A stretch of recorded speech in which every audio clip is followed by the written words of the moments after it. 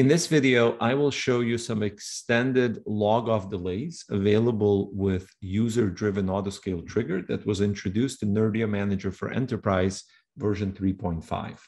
Let's open up autoscale for a host pool and take a look at our configuration. So we have a configuration for autoscale called autoscale trigger being equal to user-driven. User-driven just means the VM gets powered on when the user logs in.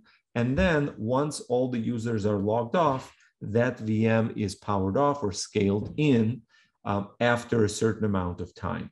So by default, it's 10 minutes, but it could be longer. And some additional options were added. We now have the option to scale in after 8 hours, 24 hours, or 48 hours.